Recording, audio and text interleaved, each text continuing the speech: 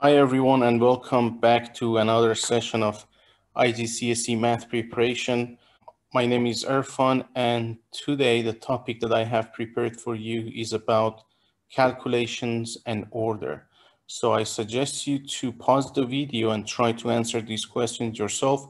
If you know how to answer these questions, I suggest you to skip this video and move on to the next one because this is quite a very short topic. If you go through any past year paper question, especially paper 1 or 2, which is core and extended respectively, you will always come across a question that they ask you to do a very simple arithmetic operation using a calculator, or you might be given a bunch of numbers. This could be in a form of decimals or fraction, and you will be asked to write them in an orderly fashion from smallest to the largest or from the largest to the smallest, right?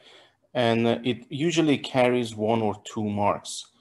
And since I'm preparing these videos for the students who are preparing themselves for IGCSE math exam, I have to cover all the topics in the syllabus.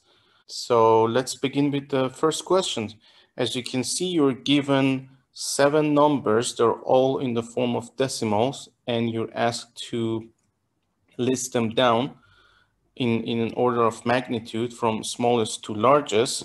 You are allowed to use a calculator for this. However, this is quite easy question. I don't think you need a calculator for that. Let's examine these numbers one by one.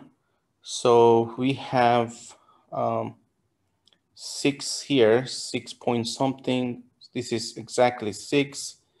This is 0.6, 0.66. So it looks a bit confusing at first glance, but it would help a lot if you unite all of them in a way that if you look at the largest decimal points, here these two numbers, right? They go up to 3 decimal point.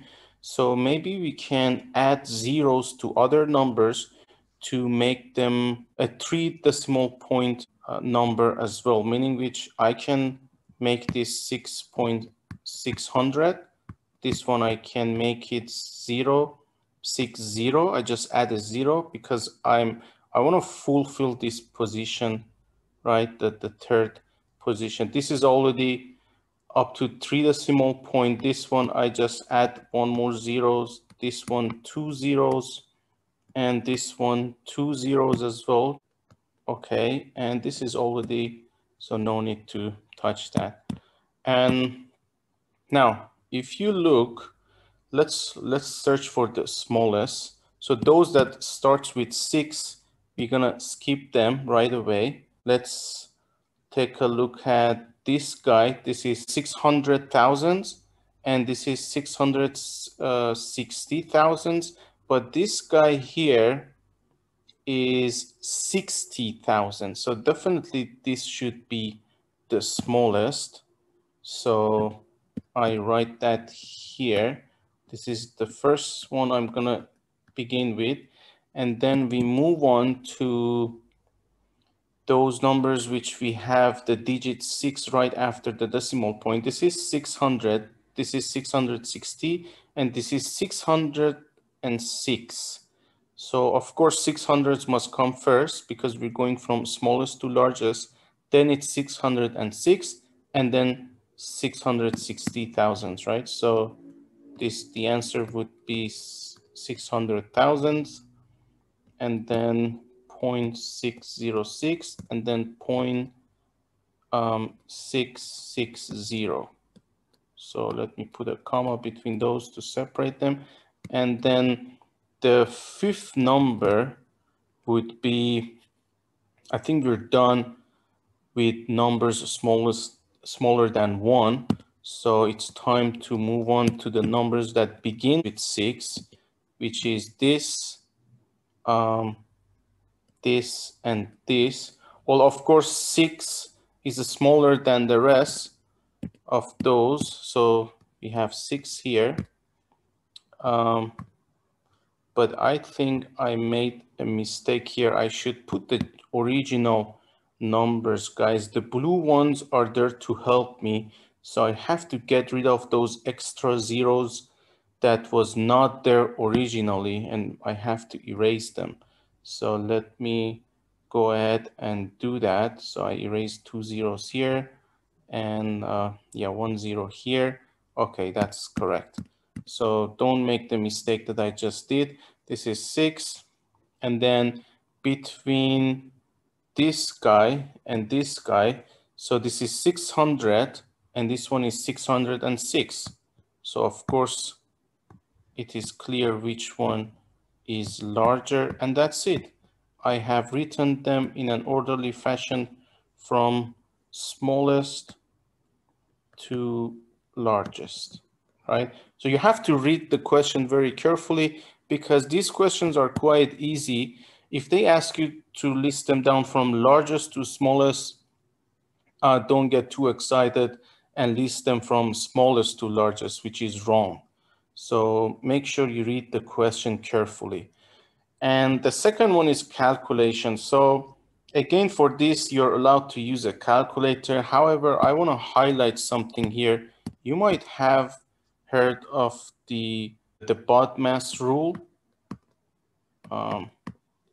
which is basically the order of operations. So the priority is with brackets, right? Brackets, and the O is for order, the power, right? The index, it could be square root as well, square root of 2 or 2 to the power of 2, something like those. And then D is for division, right? M is for multiplication.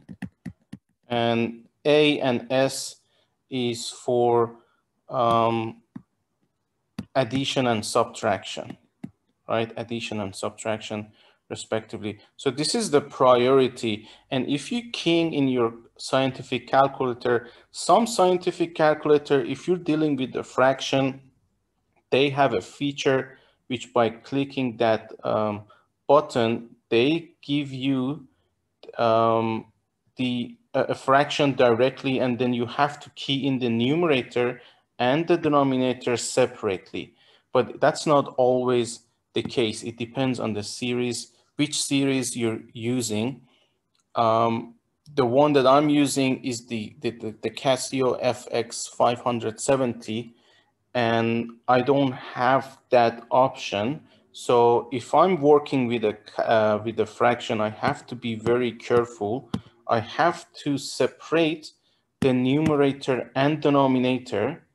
So I have to basically, when I key in, I have to open a bracket because the calculator doesn't know when the numerator ends and when the denominator begins. And then when I key in the division button, and yeah, I press the division button, and this is, yeah, that's it. Then it would give me the correct answer, which in this case, I believe it should be 3, right? However, if you don't want to use a calculator, still you should know with this rule which one comes first, which one you have to do first. For example, here, 4 squares, you have to get the answer for 4 square first, which is 16. And then you add up these two.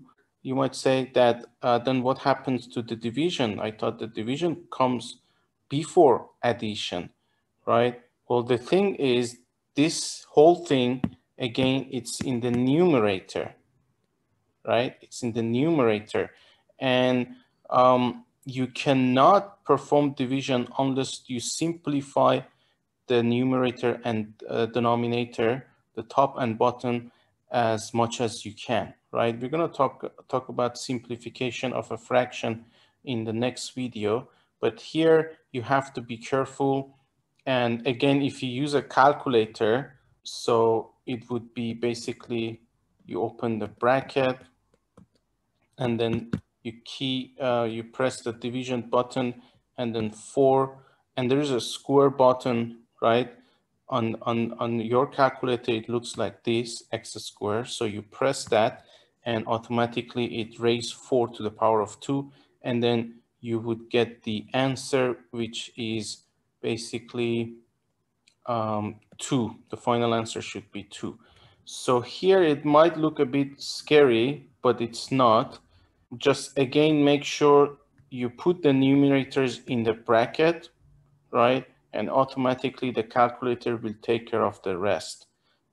Because when it comes to this addition, it knows that it has to find the answer for these two fractions first, which is basically division, and then perform this addition, right? So these two I separated with a bracket. So this is a matter of division. This is the matter of division as well. So, and the final answer that you get, it should be, this is actually 3, 9, 12 divided by 5. That is 2.4 plus, and 1.5, and the final answer should be 3.9. Yeah, if I'm not mistaken, the final answer is 3.9. Now, this is another cool question, which you're asked to put the bracket in the correct position in order to make this expression equal to the number on the right-hand side. So here we want to get the 7 out of this. Well, you know the priority is with division. So if you just key in everything like this, what does the calculator do is that it calculates 6 over 2 or 6 divided by 2 first, and then add it with 8. All right. So the answer would be 8 plus 3, which is equal to 11. But however, we want a 7. We don't want the 11. So I have to make use of a bracket somehow, place it somewhere, and hopefully we can get the 7 out of it. If you look at the first two numbers, 8 and 6, if I add them up together, I get 14. And if I divide the result by 2, I get the 7. So the correct position for the brackets is here, right? I put 6 and 8 in the bracket, and whatever comes out of it, because the order of calculation is, the priority is with the bracket. So you do the bracket first and then the division. Remember this BODMAS rule? So, or some books, they call it, if I'm not mistaken, PEMDAS. If you hear something like this, it's the same thing basically. Instead of brackets, they say parentheses, and this E is the exponent, right? So it's, which is the same thing as order, the exponential, and M is multiplication, division, addition, and subtraction. So it's the same thing if you see that in some books. Now let's get to the second question here. Again, if we have no brackets here, please do everything. Oh, the other 4 is the same. Yeah, if we have no brackets at all, what would be the answer? The calculator performs the multiplication here in the middle first.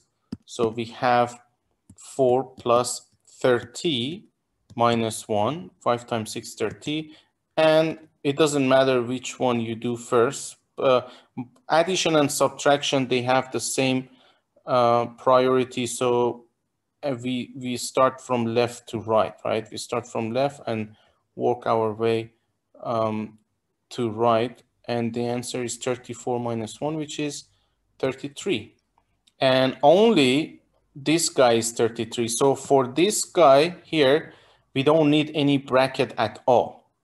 Okay, for the third one, we don't need bracket at all, because if you just follow the order of operation, the answer comes out to be 33 automatically. However, for the rest, we need a little bit of manipulation. We need to place the bracket, or it's like solving a puzzle. I need a 45, and 45 is a famous number. If you look at the timetable, we get the multiplication table, we get 9, it's 9 times 5, right? And if I add 4 and 5 together, I get a 9. And if I subtract 1 from 6, I get 5, right? And then I perform the multiplication in the middle. So 9 times 5 is 45. So I need 2 brackets here, right? And they also mentioned put any brackets. Maybe we need to put more than one sometimes, just like in this case. Now let's move on to the next one. We need a 53. So what am I gonna do here? And no. Okay, I thought of something just now. The answer for the last question, 6, if I put a bracket here, right? If I put a bracket here, that would be 5 times this 5's would be 25 plus 4 would be 29. So we got this as well. We got this, we got this. And the last one, getting a 53. So what do you think, guys? All right. So 53. Now, if I multiply 9 by 6, I get 54. And if I subtract 1 from it, I get 53. So I need a bracket here, right? I need to put 4 and 5 in the bracket and multiply it by 6, then subtract 1 from it. So that was a nice question. So move on to the next one. This is something which we touched a little bit on previous video. However, it's a common question. They might give you a number line and ask you to write the corresponding inequality, or vice versa, meaning which in this case, you will be given an inequality and asked to draw its corresponding number line. And for that, the only thing that you have to be careful is the beginning and the beginning point and the end point. So here we're looking at all the numbers greater than 0. So you can make the center 0, not necessarily, and maybe just few numbers after and before that. Since x is equal to 0, so my beginning point should be a solid circle, and everything greater than that, I just highlight it. And where should I stop? Well, since there is no maximum limit or the upper bound, I just leave an arrowhead, right, on the other hand. So, or something like this, this is more practical, right? An arrowhead, which is indicating all the numbers greater than 0, right? So maybe I erase this and place this guy right here. Okay. And for the next one, I'm gonna draw another number line here. So then the x is basically bounded between 0 and 4. So I'm gonna write my zeros slightly to the left so I have more space. So the beginning and the end point is clear and none of them is included. You don't see any equality there. So the starting point and the end point should be a hollow circle, and everything between you just highlight it, and this is the final result, right? So these topics are very common, especially in paper 2. Maybe I do 2 more questions about very similar to question number 1. the magnitudes, because here I gave you the example of decimal. Maybe on the next slide, I give you example of fractions. So take a look at these numbers, and you're asked to basically order them from this time, starting with the largest. So these are the numbers: half, 1/3, 6/13, 4/5, 7/8, 2/19. There is a way actually you can answer this without a calculator. However, it might be difficult for you at first, but we're gonna learn some of that techniques in the next chapter, which is about fractions. So we will learn how to compare two fractions together. Okay, this is the first question, and the next one, let's make it more interesting, and we talk about a quantity rather than just numbers. For example, masses. So you will be given a bunch of masses: 4 kg, 3,500 grams, 3/4, or yeah, 3/4 of kg, 700 grams, and 1 kg. So for the first one, you can just grab your calculator quickly and key in. For this one, of course, it's half. For this one, it is 0.33 with the repetition of 3, right? And this one would be 0.4615. I'm not gonna key in the rest of the numbers. 4/5 is 0.8. 7/18 would be 0.3. And then with the repetition of 8, right? And 2/19 is basically 0.1052, and the rest doesn't matter because it's already 0.1. This should be the smallest number, and it was kind of obvious at first glance because it has the largest denominator and a very small numerator, right? But they want, be careful, this question, they want us to list it from, we start from the largest. So largest is of course this guy, and then this. So this should be 1, 2, and the third one, okay, the number that begins with 4, right? We have the digit 4 after the decimal point. This should be the largest.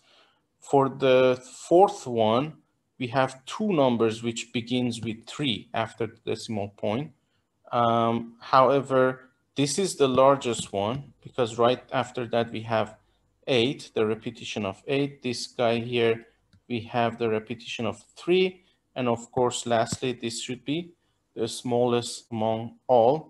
Again, the question said start with largest, unlike the previous question. So you have to read the question very carefully. They want us to, what is the order of magnitude? You have to read the question carefully. So here, same thing, they want us to start from largest, and the difference is here we have unit. In this case, that's the unit of math. You have to make the units same before. That makes your job way easier. You have to make the unit same before you continue. So either convert all of them to grams or convert all of them to kilograms. So in this case, I prefer grams. You can do it mentally as well. In order, you know that 1 kg is equal to 1,000 grams. So if I divide these numbers, this and this, by 1,000, I get the answer in kg. So this is 3.5 kg, and this is 0.7 kg. Now the comparison is easy. However, all of them are in decimals except this guy. 3/4 is 0.75. You can use a calculator for that. And this is 0.75 kg. Now the answer reveals itself. I think since they said from the largest, this should be number 1, 4 kg, 3.5 kg, and then we move on to 1 kg. And between these two, this is 75 and this is 70, right? If you borrow one, if it borrows 1 0, and this becomes number 4, and the smallest of all would be 0.7. And I think this is it for this topic. Thank you for watching this video, and good luck.